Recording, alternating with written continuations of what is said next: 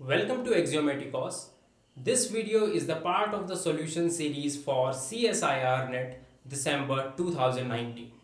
So this is question number 22 and it is from the topic analysis.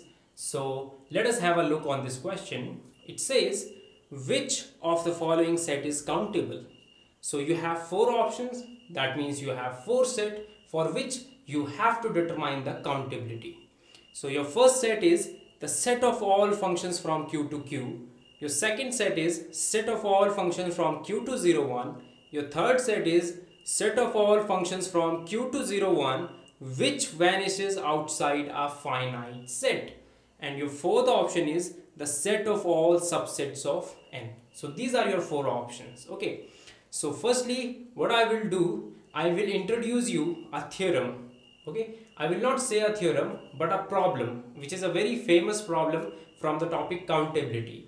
If you have done this topic countability from the course analysis, then you must have done that problem. Okay, so I will take it granted that you have proved that problem. Okay, without that thing it will be little bit difficult to prove it here. That will make this video very long and I don't want that. So let us begin.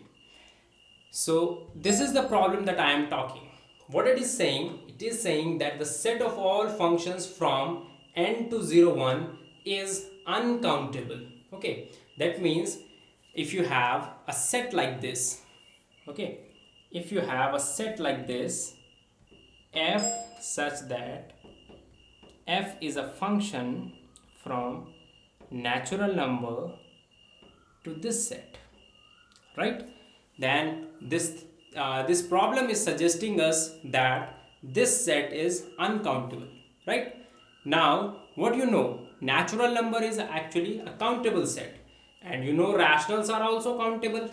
Now since n and q have same cardinality, that means if you have a set which consists of all those functions from q to 0, 1, that means for using this problem I can directly say that that set will also be uncountable, right? So that means if you have this is option number 2.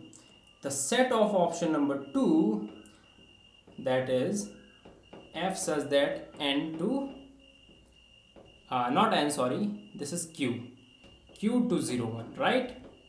This set is uncountable using this problem, right? Okay, now coming to the option number 1. Okay, before coming to the option number 1, I will just give you an example. Okay, so suppose you have a set like this 1, 2, 3, 4.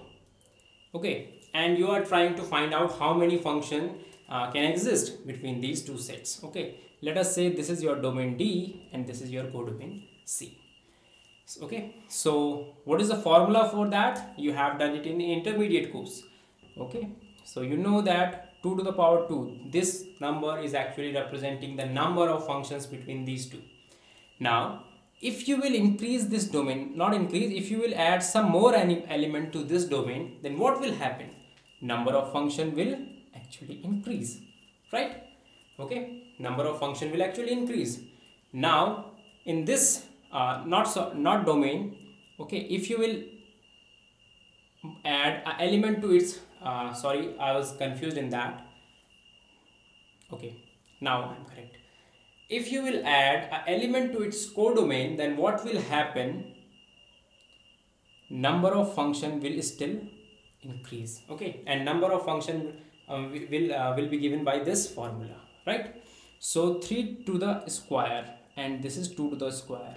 So this is 4 and this is 9, right? So that means if you will add more element to the codomain, then you will get more number of functions, right? That means if you have a set like this, f such that f is a function from q to 0, 1, this set, then this set will be a subset for this set. You're getting my point or not? This set is actually a subset of this set. Now you have already proved that this left hand side set is uncountable, right? Now since it is uncountable, that means since it is a superset of this set, that means this will also be uncountable. You are getting my point or not? What is my basic point is that if you will increase more number of element, okay, if you will add more number of element to the codomain, then your number of function will actually increase. Okay, the same will happen for the domain also, but in our case domain is not there. Domain remains same, so I have to remove this thing. Okay, now your second option is incorrect, and what I have proved that your first option is also incorrect. This is what I have proved. Now coming to the fourth number option, what your fourth number option says, that power set of natural number, right? Power set of natural number. Now since you have done this topic countability and uncountability, I'm assuming that, so I'm not going to prove that why it is uncountable, but it is a very trivial fact there that it is uncountable. Everybody knows it, so I'm not going to prove it. Okay, this is a well-known fact. If you heard the word uncountability, then uncountability actually means power set of natural number, right? So I'm not going to prove it. This is also uncountable. Okay, so this is fact. Fourth is incorrect, and second and one are also incorrect. That means third is correct. Now what I need to do, I need to prove this third option. Right? Now I will prove it here. For third option, I will write the proof.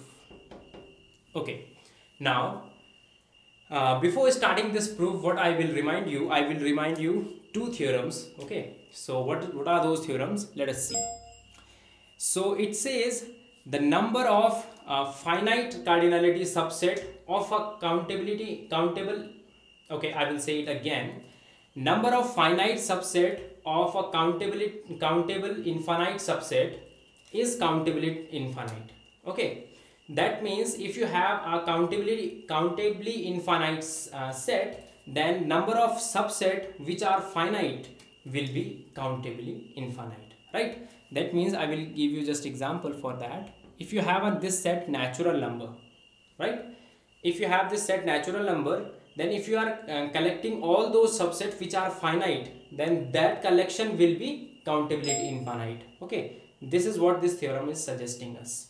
Okay, another theorem, let us see. It says countable union of finite set is again countable. Okay, these are the two theorems which will be needed to prove this thing. Okay, now it says the set of all functions from Q to 0, 1. Let us, okay, I'm not proving this thing very rigorously. I'm just giving you an idea. Okay, I will just hint you to prove it. Let us suppose this is your Q and this is your 0, 1. Okay, now what this option says, it says the set of all functions from Q to 0, 1 which vanishes outside a finite set. Now suppose you have a finite set inside it. Let us name it alpha 1, alpha 2 up to alpha n. Suppose this is your finite set. Okay, this is your finite set. Now it says you have to take all those functions which will outside this finite set. That means outside this finite set you will get image 0, and from this set you are getting 1 as your image. You are getting my point? So if I want to count those functions, that means those functions will totally be dependent on this finite set. Okay, if you will vary this finite set, then you will get a different function. Okay, what I am saying, that if you have another set here, let us say beta 1, beta 2, let us say a set with 2 elements. Now this set, a function which is not vanishing over this set beta 1 and beta 2, and it is vanishing on the rest, that will be a different function from the function that we were talking earlier. That means this alpha 1, alpha 2 up to alpha n, the function which is not which has image 1 over this set and image 0 over the rest is a different function from that. You're getting my point or not? So if you want to calculate or count those functions which will vanishes outside a finite set, then you have to count all the finite subsets of Q, right?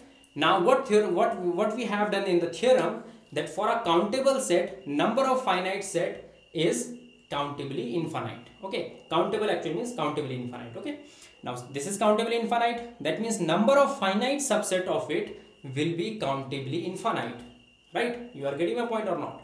So you are actually collecting all those functions. Okay, you are collecting all those functions, that means you are collecting all those sets. So using that theorem, what you can say, that this thing will be countably infinite. You are getting my point or not? I will say it again. It is little confusing here. What I am saying, if you have this set Q and f is a function from here. Okay, let us say this is your finite set and this is your code domain. I will make it again. This is your Q and this is your 0 1 set, right? Now this is your finite set. Now a function, if a function, let us say this is your function f has image 1 over this set, and for the rest it has image 0. Now for this function, image for this finite set is 1 and for the rest it is 0. These two functions are actually different, right? These two functions are actually different. So what makes them differ? This set actually makes them differ, right? That if you will change this set, that means you will get different function. So from here what you can conclude, that all those number of such functions will be totally dependent on the number of finite subsets, right? So from here what you can say, that the set of all functions from Q to 0 1 which will vanishes outside a finite set are countably infinite. Okay, so third option is correct. Okay, it is little bit tricky to make you understand this thing, but if you will think it yourself, you will get it, right? So first, second and fourth are incorrect and third option is correct. Okay, so thank you.